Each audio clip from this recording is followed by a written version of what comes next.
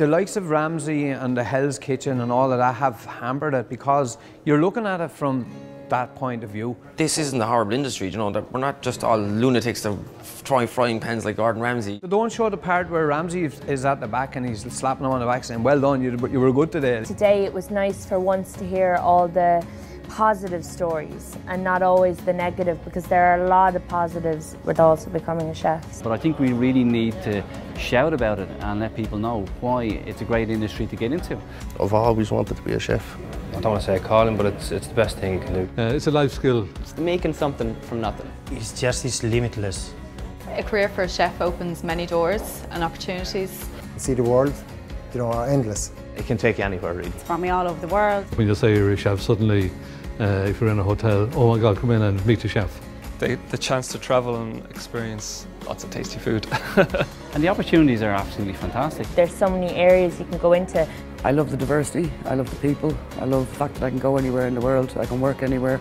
You pick up the language of the country, but once you have the language of the kitchen, you get a job anywhere. I think we have some of the best food in the world in this country, and I'm really passionate about that. So yeah, no, the fact that every day is different. I'm not a 9-to-5 girl, I never was. You build up very close relationships with the people you're working with.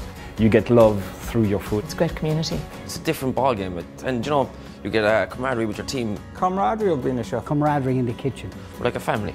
But I love it, and I just love the fact all the people I've met throughout my entire career has been amazing, and they're all still in my life, friends, and you're always learning and you're always meeting people. I love that. A great way if you're a creative person. You can use your job as a blank canvas to come in and create new things. I love it because it's a creative industry. I was very interested in art when I was at school. The senses and how food and the senses work together.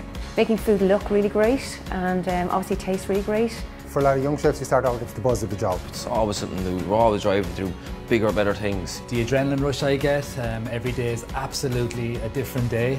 I found it really exciting and interesting, and I thought, you know, that is something different every day. That's something I want to do. I'm 55 years in it, and I wake up every morning excited.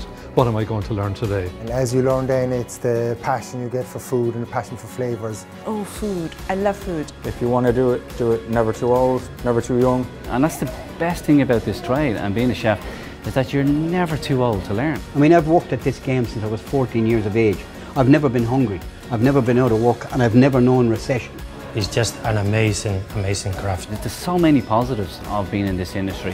When you see a customer who smiles. Job satisfaction, very quickly. When you get compliment back to the kitchen. One of the best, most rewarding things I've ever done in my life. Turns out I love it, and it's just my passion now from now on, like, you know, so.